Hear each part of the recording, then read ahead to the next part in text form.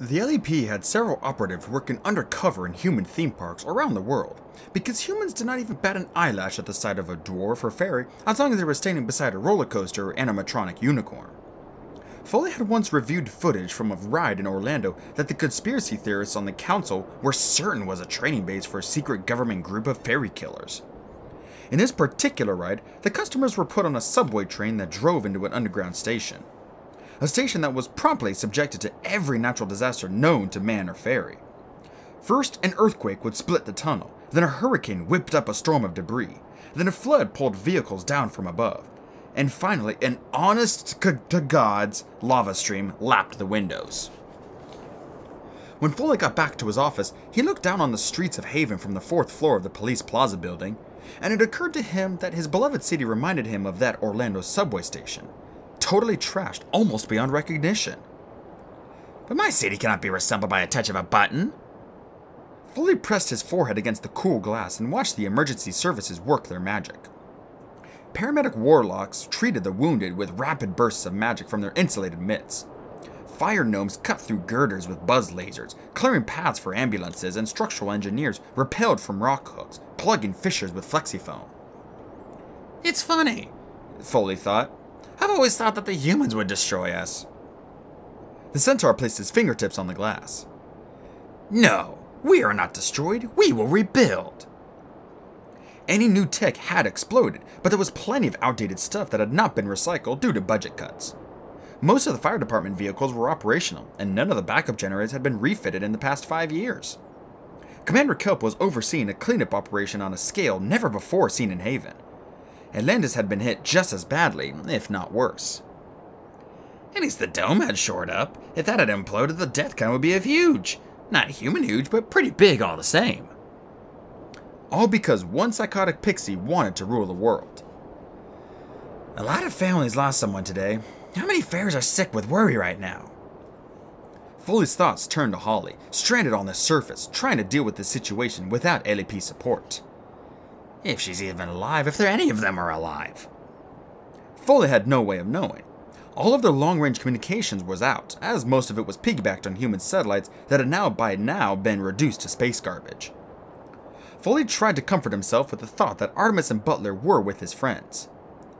If anyone can outthwart Opal, it's Artemis. And then he thought, thwart. I'm using words like thwart now. Opal would love that. It makes her sound like a supervillain. Maine clopped up beside him. Makjibal, uncle. We've got something on your lab screens. Foley's nephew had no difficulty speaking unicorn, but the boy had some difficulty getting to the point. They're big screens, Maine. Usually there's something on them. Maine scraped his forehoof. I know that, but this is something interesting. Really? Lots of interesting stuff going on today, Maine. Can you specificate? Maine frowned. Specificate means to identify the species of a creature. Is that what you mean? No, I mean, can you be more specific? About what species? Foley scraped a hoof, scoring the tiling. Just tell me what's so interesting on the screen. We're all busy here today, Maine.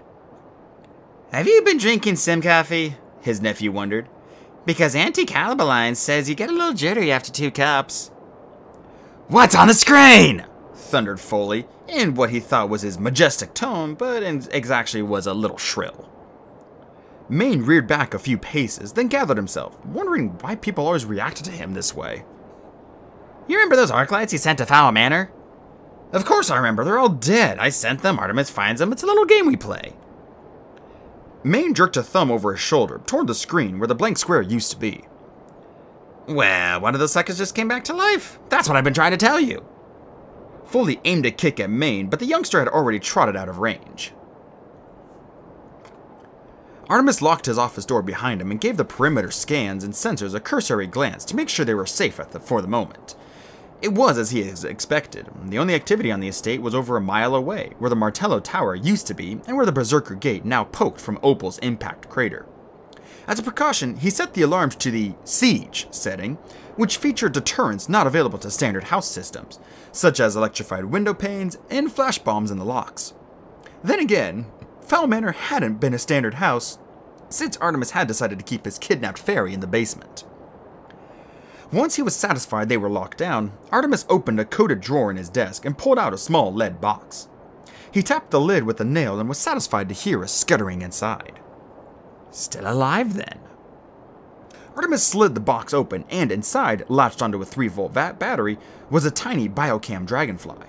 One of Foley's little toys, which were usually shorted out in Artemis's regular bug sweeps, but he decided to keep this one and feed it, in case he ever needed a private line through to Foley.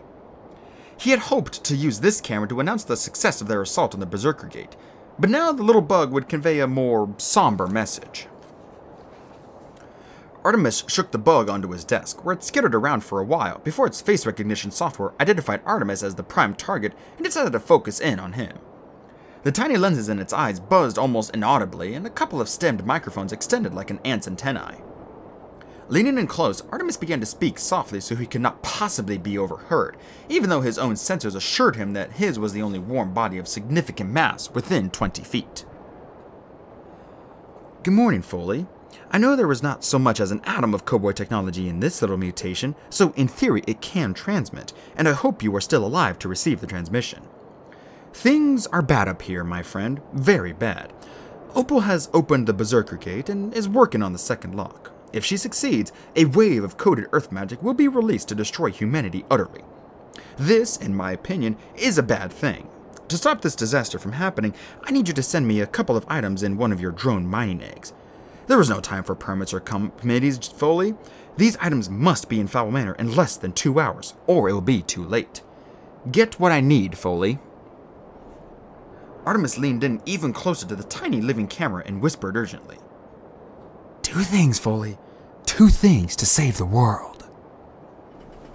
And he told the little bug what he needed and where exactly he needed them sent. The color drained from Foley's face. Cowboy was working on the second lock. This was catastrophic, though there were many fairies in Haven who would dance in the streets to celebrate the eradication of humanity, but no rational ones. 2 items. The first wasn't a problem. It was a toy, for heaven's sake. I think I have one in my desk. But the second, that's a problem, a major problem. There were legal issues and moral issues. If he even mentioned it to the council, they would want to form a task force and a subcommittee. What Artemis asked was technically possible. He did have a prototype mining egg in the testing area. All he had to do was program the coordinates into the navigation system, and the egg would speed it toward the surface. Built to transport miners from cave-ins, the egg could withstand huge pressures and fly at the speed of sound 3 times around the world. So Artemis's time limit shouldn't be a problem. Foley chewed a knuckle. Should he do what Artemis asked? Did he want to? The centaur could ask himself questions until time had run out, but there was really only one question that mattered. Do I trust Artemis? Foley heard breathing behind him and realized that Maine was still in the room. Who else has been in here? He asked the technician. Maine snorted. In here? You think the Alpha Fairies are gonna hang around Dork Central when there's a big old crisis going down? No one's been in here and no one's seen this video. Except me. Foley paced the length of his office.